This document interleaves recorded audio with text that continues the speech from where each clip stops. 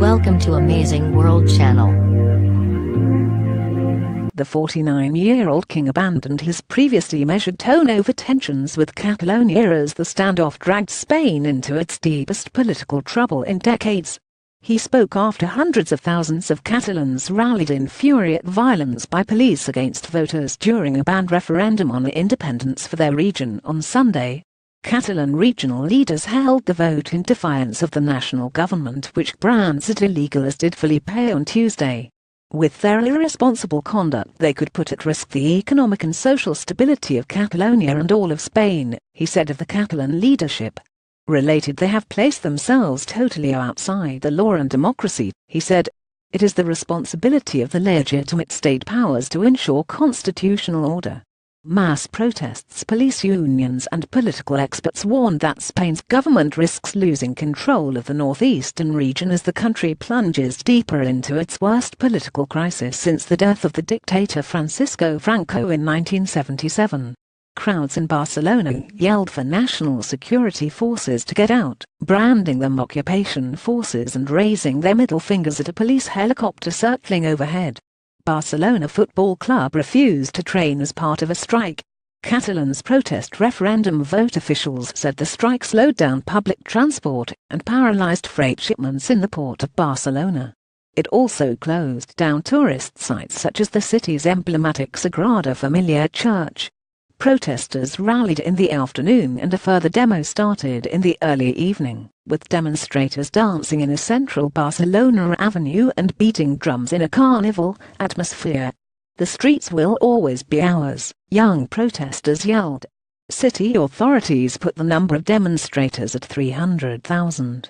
Anger at police repression. Pictures of police beating unarmed Catalan voters with batons and dragging some by the hair during Sunday's ballots drew international criticism. Some demonstrators said they were not pro-independence, but came out to protest Tuesday in anger at the police violence. Thousands of people demonstrate at University Square, in downtown Barcelona, October 3, 2017.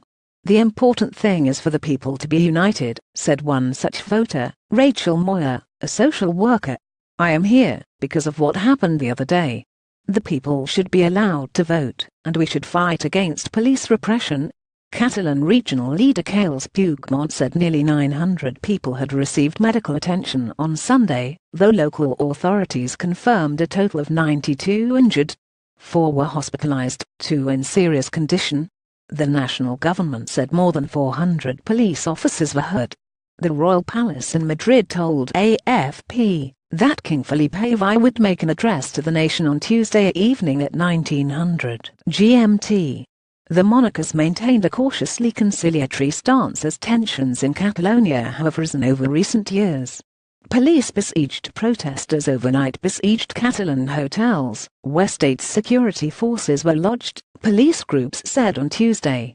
"They are fleeing from hotel to hotel, hiding like rats," said the spokesman for Spain's main police union SUP, Ramon Cosio. 2 hotels said local authorities had ordered them to ask police officers staying there to leave. "Spanish authorities are losing control, it is clear," Javier Perez Royo, a constitutional law professor at the University of Seville, told AFP. "And the government of the nation is taking steps in a very dangerous direction."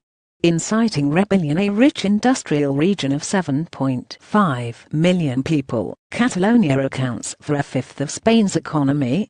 It has its own language and cultural traditions. Its claims for independence date back centuries, but have surged during recent years of economic crisis. Firemen strike in support of Catalan independence. Spain's national government and courts have ruled the independence referendum illegal, and Madrid blames the Catalan regional authorities for the tensions. "We see how day after day the government of Catalonia is pushing the population to the abyss and inciting rebellion in the streets," Spain's Interior Minister Juan Ignacio Zoido said on Tuesday. He said his government would take all measures necessary to stop acts of harassment. Emergency talks. The government of Prime Minister Mariano Rajoy held emergency talks after Puigdemont declared Sunday that Catalonia had won the right to an independent state. Puigdemont has appealed for international mediation to help solve the crisis. The regional government said 2.26 million people took part in the poll, or just over 42% of the electorate.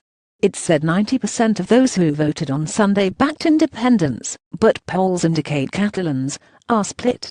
Puigdemont has said he will present the results to the region's parliament, where separatist lawmakers hold a majority.